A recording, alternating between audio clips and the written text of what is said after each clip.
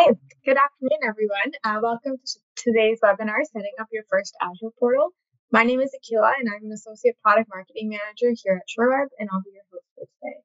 Before we dive in, I'd like to cover a couple of housekeeping items.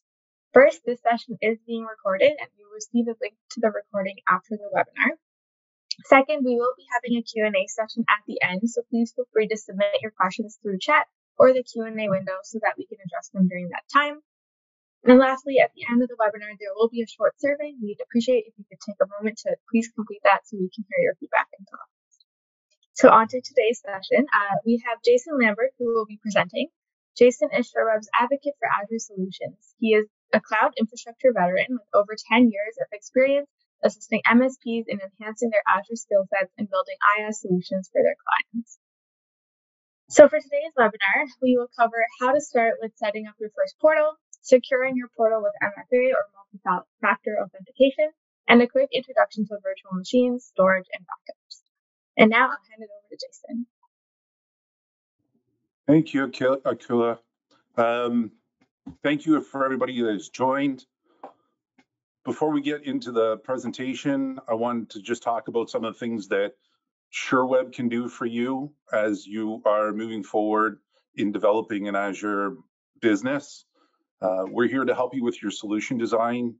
If you have any questions, concerns, or customer opportunities, when we get off this call, if anything comes to mind, please reach out to your Sherweb account manager or inside sales representative and ask for the Azure team.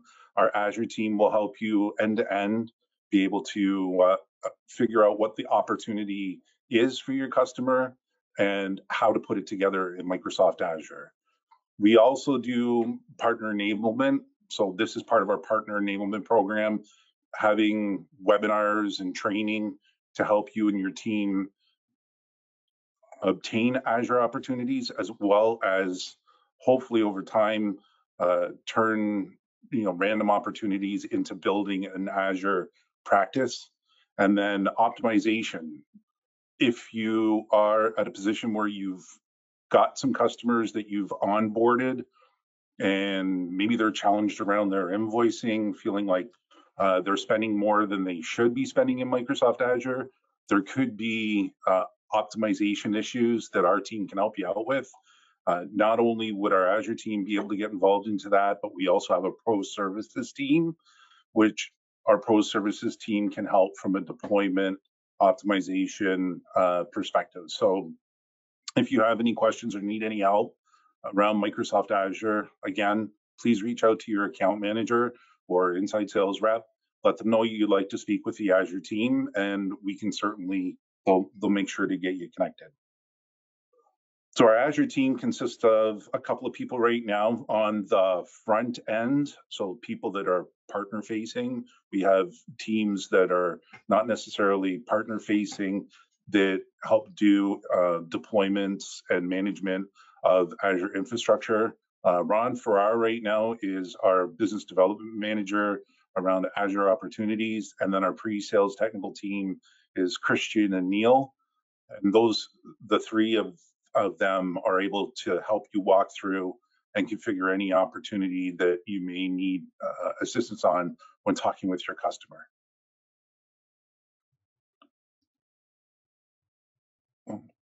I'm just clicking a button here and I'm flipping too far. I'm going to actually just break into, I'm getting away from the presentation and I'm going to actually dive right into the Azure portal. I think that the best way to actually show you what we're talking about today, or explain to you what we're talking about, is actually to show you. Akila, are you able to see my screen okay? Yep, you can see it. All right, perfect. So my assumption here is that you've already talked to our Azure team. If you're interested in getting a subscription set up for your customer, again, please reach out to your account manager. I know I'm being a little redundant saying that, but I just want to make sure that you go through the right process. Reach out to your account manager, let them know you have a customer that's interested in moving to Microsoft Azure and you need to get a subscription set up, and our team will help you walk through and set up your customer perhaps if it's a first-time customer, set the customer up in our portal, and then be able to deploy an Azure subscription for your customer needs. If you've already got a portal set up, then we can just help you set up the Azure subscription. When you log in, you would need owner or global admin privileges when you want to get set up, or once you get set up with an Azure subscription.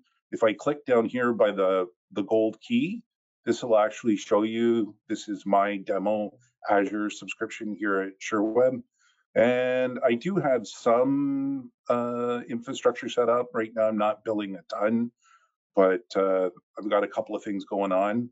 And so you have the ability to go to IAM if you wish, and that would give you an idea of what your level of access would be. Right here, you can see I'm the owner of my subscription, and I'm the administrator of the subscription. I can add additional. I'll get rid of that here. I can add additional roles, administrators, custom roles right through here if I wish to the subscription, or I can just pop down to Entra ID and I can add users. I can do uh, identity access management through there, or I can do role-based access control through Entra ID. So when you get into your account, you can see here, there's a dashboard. It would be right here. And you, at the dashboard, you're able to pin services that you're deploying. So I've got a bunch of services down the side here. I can go ahead and pin those services to my dashboard. I can make another dashboard. It's just a quick and easy way for you to have services that are set up and be able to access them, especially if you do it randomly or daily, and or need to see certain bits of information, be it cost management or reserved instances, whatever those may be. You can easily pin it to your dashboard here. Another way to get to services when you get set up in Microsoft Azure is just actually to type it in here. So I want to talk a little bit about MFAs. When I got set up and opened my subscription before the presentation, I just typed in MFA, and as you can see here, the search tool will bring up services within your subscription that have MFA or marketplace. Also, there may be services within the marketplace that offer MFA solutions for your customer, or for you to deploy for your customer, rather. And you're able just to click it here. If you need to learn more about it, I put in MFA and I can see documentation from Microsoft as well as Entra ID services that are available here. MFA is really important, and I do, although it's not necessarily part of getting started with your Azure subscription, from an Azure perspective, MFA is very important from a tenant perspective. So if you have a customer today set up with 365 and they have not yet been set up with Azure, MFA is still something that I would highly encourage you to set up. Microsoft in July started a process of enforcing MFA around their customer tenants. So that would be your customer tenant. And the reason being is hackers, if you don't have the security set up properly, hackers are able to get into subscriptions, and then they start running jobs and costing, they run up bills. True story, it wasn't here at Sherweb, it was one of my previous roles. I did work with a customer. He set up, it was a partner rather, set up a subscription for his customer. I think it was either a Thursday or a Friday. Wasn't really ready to get into doing any deployment. So he just got the subscription set up and left it for a couple of days, came back to start doing work on the Monday. And over the course of the weekend, somebody had logged in or hacked their way into his account and racked up a bill of $13,000. At the time, we were able to reach out to Microsoft, and Microsoft was able to identify that it was a hacker and gave us a credit back, and we were able to give a credit back to the partner and the customer to offset the charge. But Microsoft has basically said over the last number of months there is enough in Azure security today to deploy best practices and to stop people from utilizing services. So they're basically saying, when you get your subscription, make sure you set up correctly and enable, well, your tenant rather, make sure that you enable MFA on your tenant to stop, shady people from getting in and using your services and creating additional charges. I believe Microsoft said they're not going to be doing credits, but I don't want to get too far down that rat hole because that could open up a whole different conversation. I just want to make sure right now that if you have a subscription, rather a tenant for your customer, please make sure today you enable MFA. I'm going to flip over to this new tab. If you're not sure how to get started with it, you could just go to https://aka.ms/Entra, capital E, IDMFA wizard, and that will take you to the Microsoft 365 Admin Center. And in the Admin Center, right here, it will walk you through the wizard of getting MFA set up on your tenant. So it would be set up in 365 as well as Azure just by following a few steps. You would want to make sure that the person that is setting this up, as it states here, has a Microsoft Entra ID premium license. So the administrator would want to have one premium license to be able to go ahead and set up MFA. And then you can set up MFA for free for the rest of the users in the organization. I believe it's up to, 50,000 users. If you want additional MFA features, so I think the initial one starts with using the Microsoft Authenticator app. If you want SMS or phone calls or other features like that, I believe that's part of the P1 Entra ID P1 license, and you would have to enable that or to purchase and deploy to get that set up. So enough with Entra ID. I'm going to go back over to my demo here, and hang on, I just want to see real quick, make sure I'm on track. Yes. Okay. So we're going to look at, I think it would be good to actually take a look at cloud management and billing. If you / your customer decided to set up a subscription, a lot of times they would like to see what their consumption is. And it's very easy to go into the service and start looking at consumption fees by going through the cost management tool. So I was able to, jump in, take a look at, through a cost analysis, how much the customer is spending. I believe I went, through the overview. I was kind of talking, not sharing the steps. Through the overview. Come on, Microsoft. I clicked Analyze Cost. And then I clicked on All Resources. And that gave me a list of resources and the spend. Although I'm in the US right now, Sherweb's a Canadian company and we have a Canadian account, but the principle would be the same. If it was on the US side, you would see resources in US dollars. So it's easy to jump in and get an idea of your consumption. It's also easy to change the scope and get an idea of what your what your bill could look like. So basically, it'll give you a forecast of what additional spend could look like as your customers go month to month. I'm not finding the exact button to push here. Access control. That's not right. Monitoring. You can also set up cost alerts. So if your customer says, hey, I want to get alerted if maybe I spend $1,000 in a month, or if I'm on track to spend $1,000 a month, and I can set up alert rules to ensure that I'm getting alerted for the services that are happening, or if there's a system that actually goes down, I want to get alerted.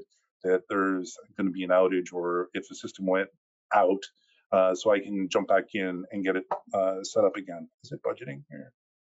No, I don't have any budgets set up, but I could set up some budgets.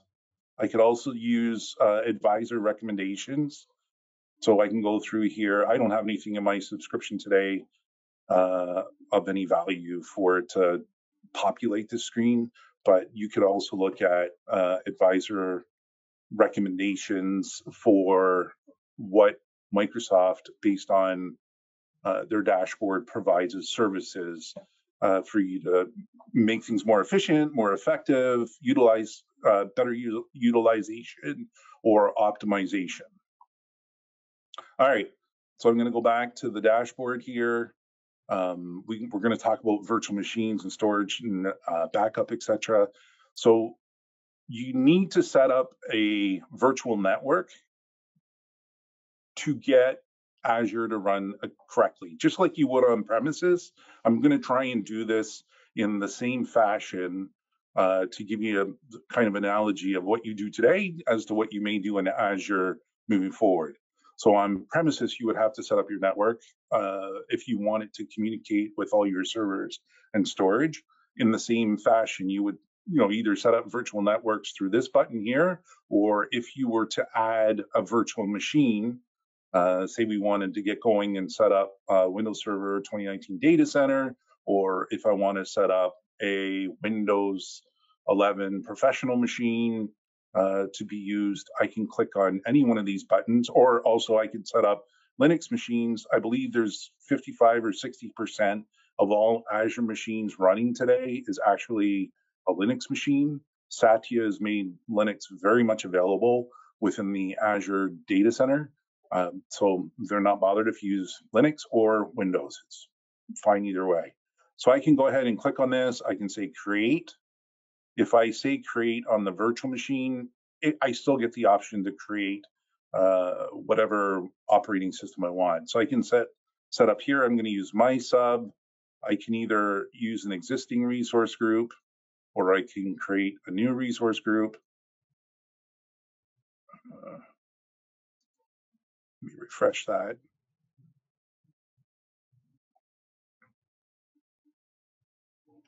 Seem to stop here. So I've got a bunch of resource groups that I've already set up. So I'm just gonna go ahead and, here, actually, for one-on-one demo, I can use that. I can create a virtual machine name. So I would consider, so I'm on-prem, and I'm not gonna go down this rat hole too far either, but on-prem, your customer may buy a server, and then through virtualization, you may set up different virtual machines within the server to better maximize its the opportunity to use the consumption of what's available to you from a CPU, RAM, and storage perspective. In Azure, I would not consider this virtual machine the same as the physical machine that you have on-prem. I would rather suggest to you that this virtual machine will be similar to the virtual machine that runs a specific workload in Microsoft Azure. So that would be more effective. So you may want to call this virtual machine, let's say, application QuickBooks, right? Maybe QuickBooks is something that your customer runs. I can't put it in, need to keep no space. Oh, we'll just put it together. I can decide anywhere around the world where I want to get this machine set up. So if I'm in the US West or the East, South Central, I've got Central US, I've got data centers everywhere. Just another caveat that I want to drop for you is if your customer has different locations around the world and you're interested to deliver services to them, you can, as long as the invoicing comes back, the billing comes back to the US. So if the customer has a location in the United States and they take care of all the billing, you can deploy services anywhere you want around the world. If by chance they do not have a billing entity in the US, then let's say, for example, Canada, because it's close and we've already talked a little bit about it, if you wanted to service a customer whose billing entity is in Canada, you would need your organization to set up a presence in Canada as well. So as long as you have a presence in the country where the billing comes from or where Azure is being billed to, you can service the customer there. And then if it was in Canada, you have a presence in Canada and they have offices around the world, including the United States, you can set up services for them as needed. So I'm just going to go ahead and use US East. I can decide whether I want to use availability zones or not. So I'm not going to use any availability zones. An availability zone is, so let me back up. So Microsoft has regions around the world, and I talked about them right here. These regions. Within each region is a minimum of 3 availability zones, which are technically 3 data centers. And I would suggest to you that the data center is about the size of a super Walmart. So if you want multiple availability zones for redundancy, then you could go ahead and select it. But for the sake of setting this up, I'm just going to zip through it. So I've got AZ. I'm just going to use availability zone 1. Oh, actually, I was going to take it off. So none required. I'm going to use a Windows Server 2022 Data Center Edition. Again, I could also use older data center editions. Anything older than 2016 is not supported in Microsoft Azure. Let me be clear. I didn't say it won't run in Microsoft Azure, but it's not supported in Microsoft Azure. So if you have issues with it, you'd be on your own to support yourself if you use something older than Server 2016. There's also Windows, as you see here, Windows 10 Pro, Windows 11 Pro, and then there's certainly different Linux versions. I'm just going to go ahead and pick, we'll pick Data Center 2022. And then here is where I pick the size of the virtual machine that I like to use. So I can go to all sizes and I can see like every size within. So basically, if you look over here, these are all different virtual machine families that Microsoft has available for consumption. The top one was the most consumed. I would say general purpose machines are in the D series, burstable machines. So if you're looking for burstable CPU, that would be in the B series. If you're looking for GPU enabled machines, you'd be looking in the N series. They're NVIDIA based machines.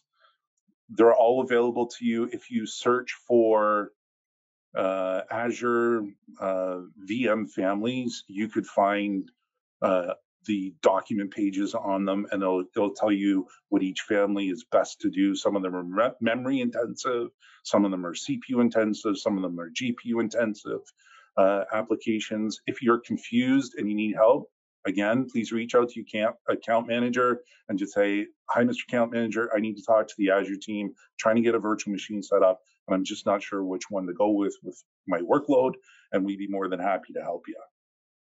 So I'm just going to bubble back to the top here. I'm going to pick just a small machine. I'll pick this D2 SV3. I'm going to select it.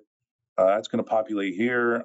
I can put in whatever I want for administrator, but please don't put in admin or administrator. Microsoft has those blocked out.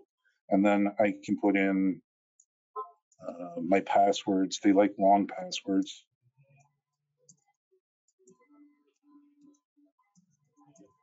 I just take a password and actually duplicate it just for the demo.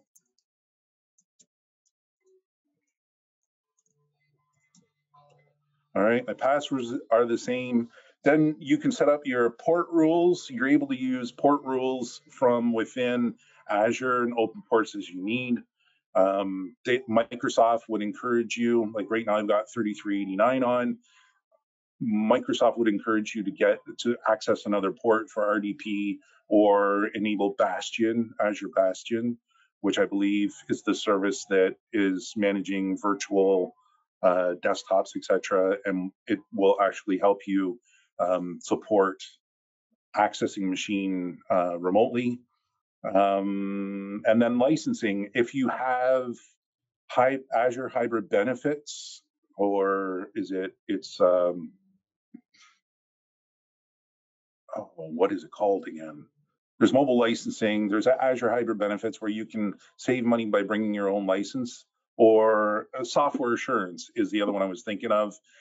Software assurance, if that was acquired by the customer, then software assurance provides mobility rights on the license. So then you could take that same license that the customer is using on-prem and move it into Azure. If by chance you don't have that, then and the customer wants to use their existing license, they can't.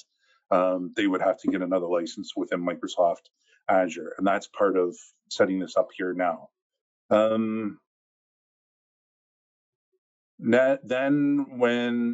I'm moving on to disks. I have, I can encrypt my host. I can set up the OS disk size. So by default, the virtual machine will come with right here. It's saying image default 127 gig. This would be the C drive.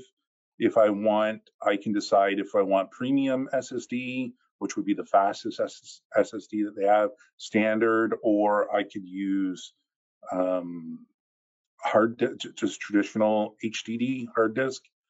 So for here, I'm just going to go ahead and use standard for, and then I can decide if I want to use the platform key management system.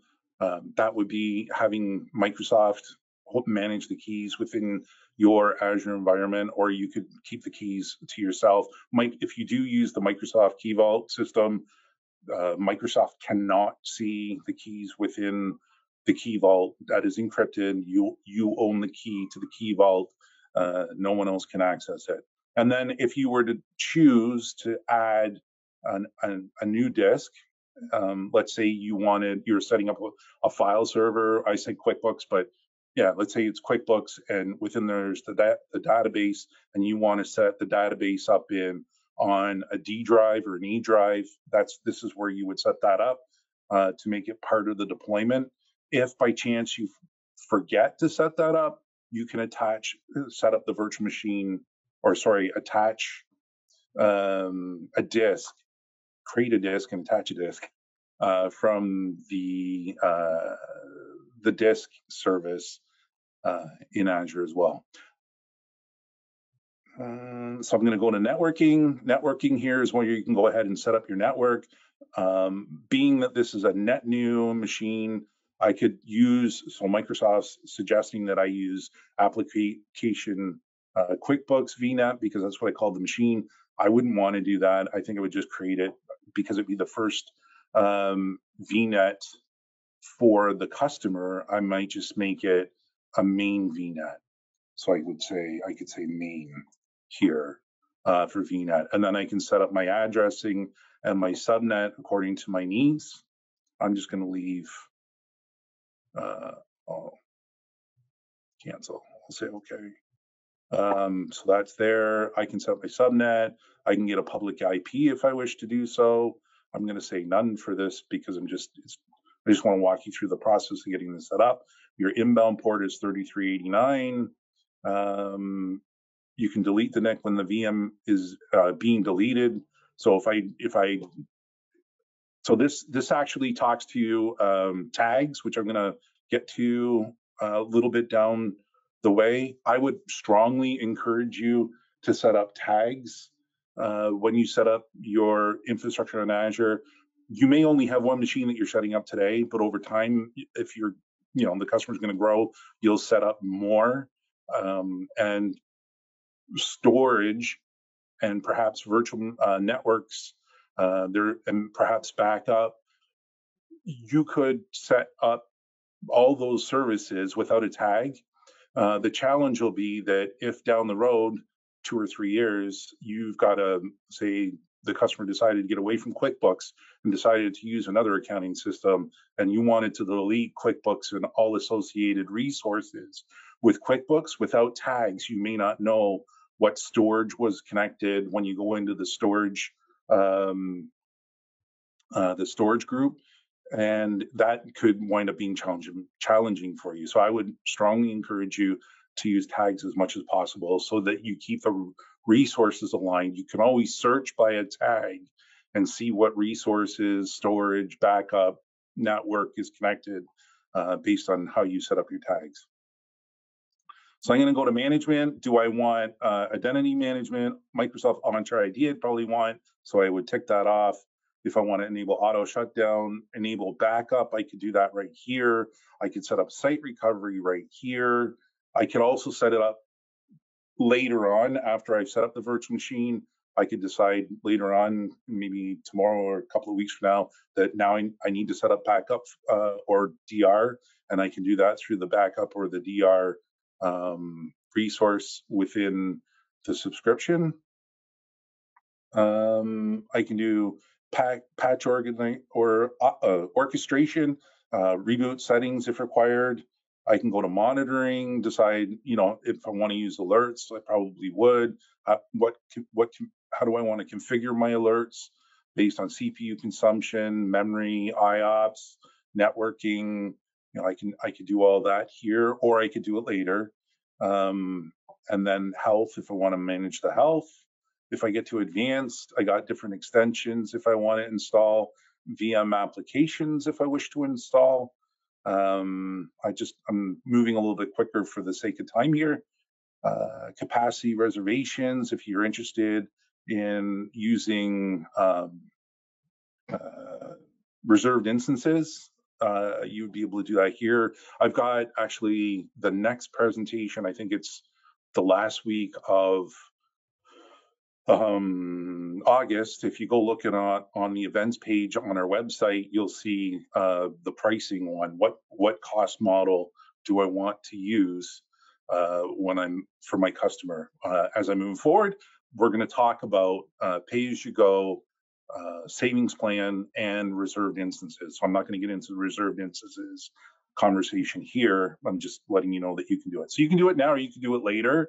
I would strongly encourage you to do it a little bit later. And my reasoning for that would be, I want to make sure that this virtual machine is up and running, and I want to make sure it's being well utilized and it's optimized. So a machine that's running 80% optimized on Azure is much more effective than a machine that's running 20 or 30% optimized, depending on the workload and depending on my need. I mean, if I got a really little machine and I'm just doing, domain and ADDC on it, and the machine's really small, and it's only just doing authentications, etc., it may only ever get to 30% utilization, but for that machine, that's where I'm at. So using best practices or your professional experience also helps. But then once you get the machine optimized, and maybe you have to scale up a machine. So if, let's say, this machine that I picked doesn't have enough resources, I could say in the Azure portal, and I should be able to show you, this machine's running, but I'd actually like to bump up the size of the machine because I need more CPU or I need more RAM. And so what had happened is the system will go on a reboot, and when it actually shuts off, when it comes back on, it would pick up the bigger machine. Also, the billing would change from whatever the billing was on the initial machine to the bigger machine. And alternatively, you could step down. So if you've got a machine that maybe it's at 95% capacity and you need more capacity because more people are using it, you need to, or less people, sorry, you could bump it down to a smaller machine. I think you get my point there. Okay, so tags, I already talked about tags. I'm not going to go over it again, but I strongly encourage it so that you understand what resources are attached to what tag. And then finally, I can go to review and create. So as I go through the process of reviewing and creating the virtual machine, you see here Microsoft's giving me a warning that this port should not be left open because it's a open for hacks and bad actors. But it's gone and validated that everything I selected is real and true and can be deployed. And then I can go ahead and say create. I'm going to go and create this virtual machine through the demo here. As I'm waiting for that, I can go into, where are we here? Storage accounts. I think I said storage groups or something, but they're really storage accounts.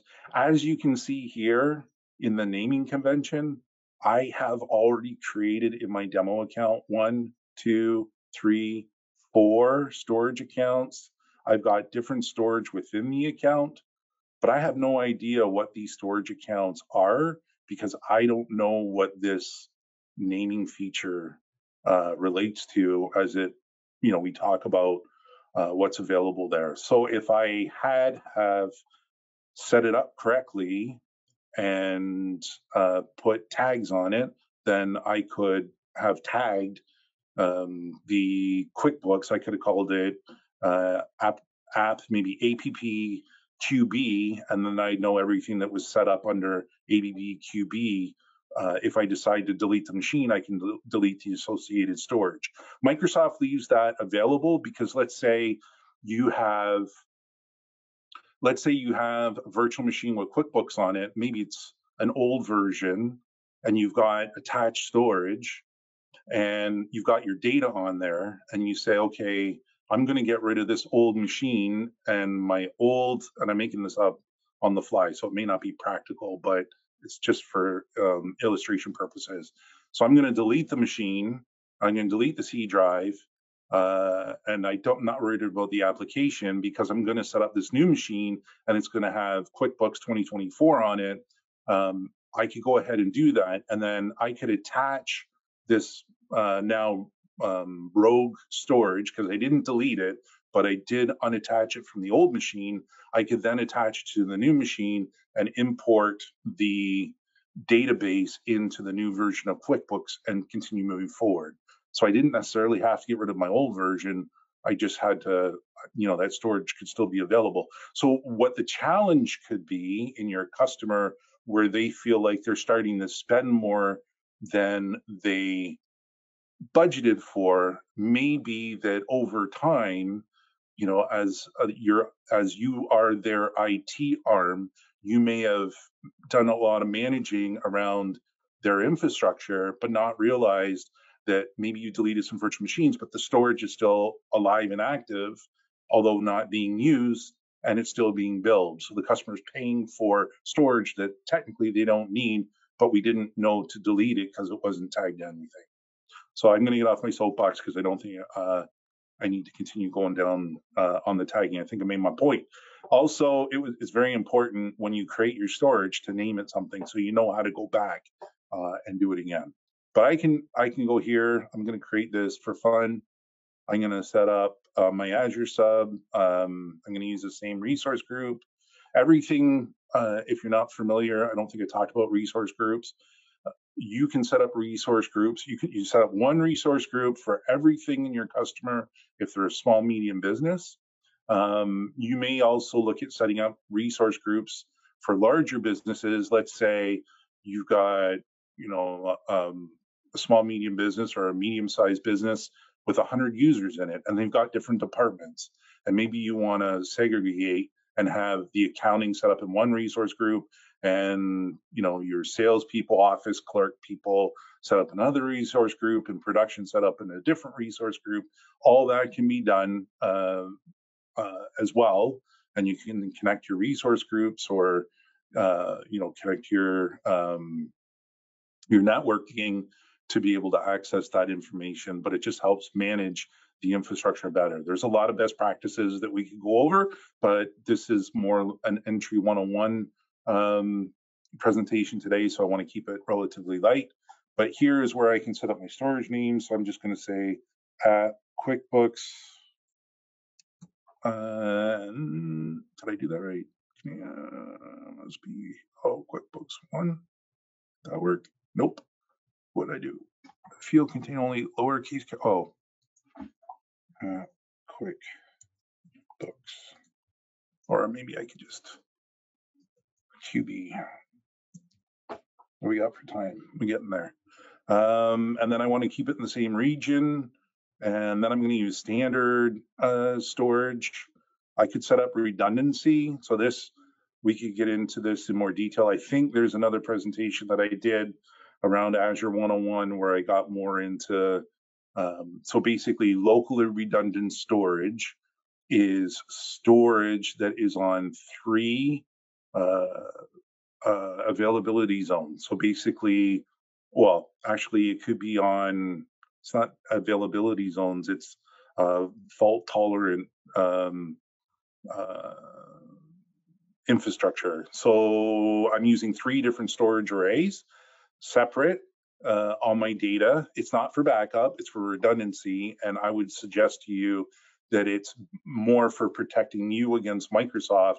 If Microsoft decided to take one storage array offline for maintenance, you would still have 2 copies of your data still available, up and ready, and Azure would then write to a third to make sure that, again, you had 3. Geo redundant storage is setting storage up against 2 different regions. So if you have US East and you want to set it up against US West for DR strategies, you could do that.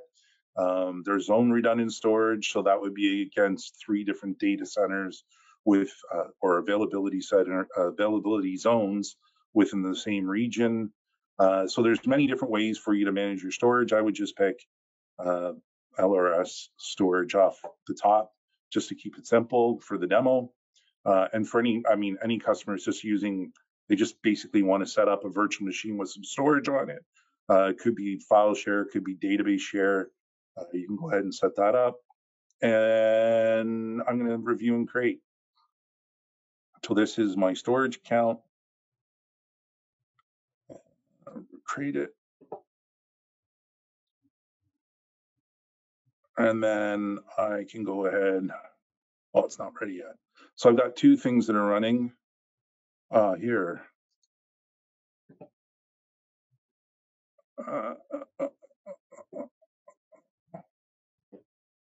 Go to resource.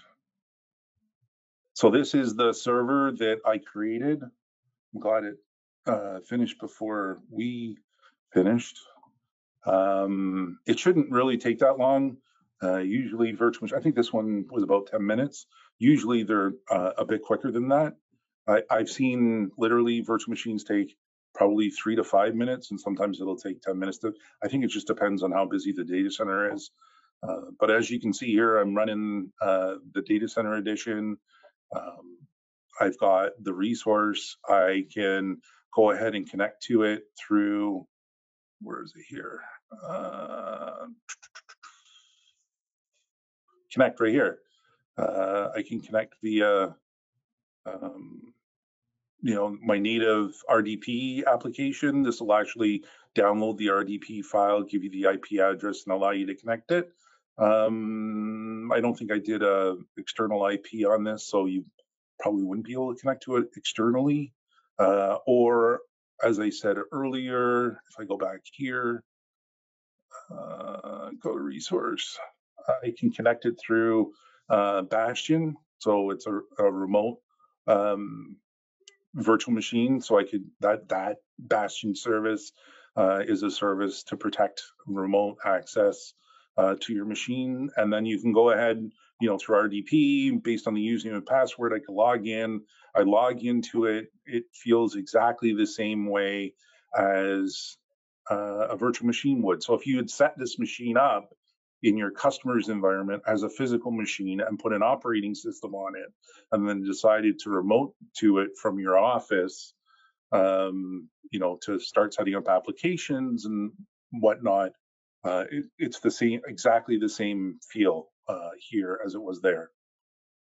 I can go down here. I can set up storage. I can set up backup. I can set up disks. So I've got the one disk.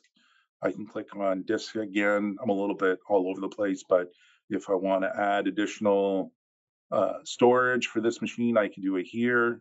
And then it'll ask me what storage, where is it here? Storage account I want to put it in. And then I have the ability to do backup.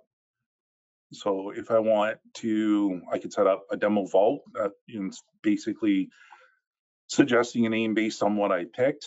Actually, I have one available because I set up a demo vault actually before. Or I could select existing. I could create new for this. By default, it's going to give me a crazy name, but I could say app QB. I can pick the resource group. So I would pick the same resource group that I put the server in and the storage in, so it's all together. I can do multiple backups in a day. On Azure Backup, you can do up to 99 years of storage. So if you've got lawyers, medical, where they need to keep it 7 years or more, Microsoft can certainly support that. You can do once a day backup, up to 5 days operational tier retention. You can choose backup policy if you've created a backup policy. This is one that was preset by default. This policy will back up every 4 hours, instant restore, retention of daily backup points. I've got this QuickBooks OS disk that I created in the storage group, storage account rather. I could use that, and then I can just go ahead and say enable backup, and it'll validate for me, and it'll start doing the backup right away. Backup is in Azure is good for file folder based backup. If you need to go back and collect data from, so if a customer said to you, I need a file off the server from 3 weeks, 3 months ago, you need a specific PDF, Azure Backup is good.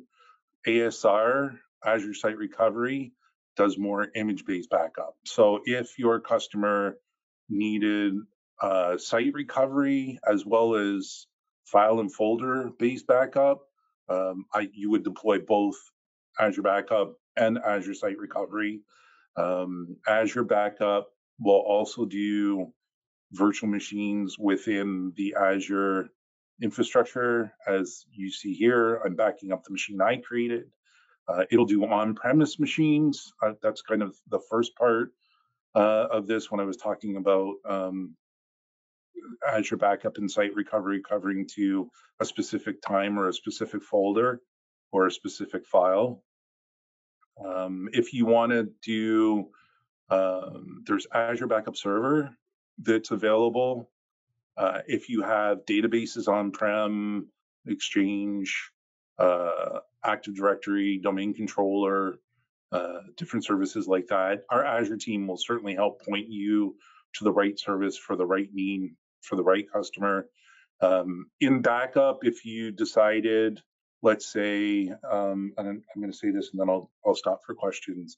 If you had a large amount of data, if it was say 20 or 30 terabytes of data, you could either do it over the internet. If you didn't want to manage your bandwidth or take up the bandwidth, you could actually do it on physical disk. You could back up to physical disk and ship it to Microsoft, and then Microsoft would upload it and then send it back to you. Or you could get a box. So there is, and we could talk about this at another time, where you can actually order a box where you plug it into your network, back up all your data, and then ship it out to Microsoft, and Microsoft would then recover it into their data center under your tenant subscription to get the data out there. So with that, I think we got about 9 minutes left. We wanted to stop for some Q&A. So I'd like to open up, Aquila, if you'd like to see if there's any questions out there. Yeah, thanks a lot, Jason. We'll now open the floor for any questions that you guys might have. Feel free to submit them through the chat or the Q&A window so that Jason can help answer them. I did put a message in the chat, so hopefully you guys can see that. Feel free to just respond there with any questions that you have. Yeah, if you have any questions, comments, anything comes up now or comes up later, if you want to reach out, I'm certainly here to help. We at Sherweb are super excited to help you, our valued partner, earn your fair share of Azure business around your customer. There's 5 or 6 webinars that we've done in this series. We're going to continue doing more as we get into the fall. If you have specific topics, maybe there's, you'd like for us to cover Azure Bastion. I talked about it here. We could do a webinar on that. Just, shoot us a note. Let us know what you're looking for. We'd love to get your ideas. We want to bring content to you that you want to hear. Very important to us. Yep, and just a reminder as well, if you don't want to reach out to your account manager, we do have a survey at the end of the webinar. Feel free to drop in any suggestions, any topics you want to see, and we will hopefully get that out for you. If by chance you're on this presentation and you're like, GUI's good, but I'd rather use PowerShell, you can just go ahead and click it here, and then it would come up down below, and you can start using shell. So if you like command line, it's all available for you. Whoops.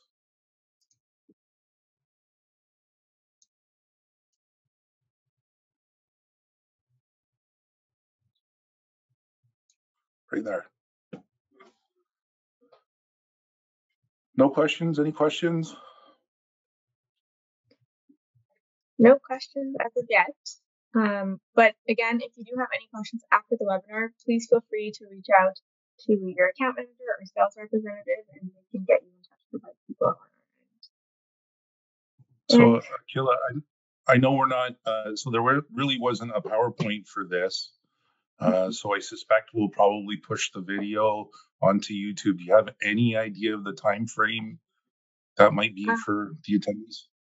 Nope, but you will get an email following this webinar with the link as well. So just keep a lookout for that.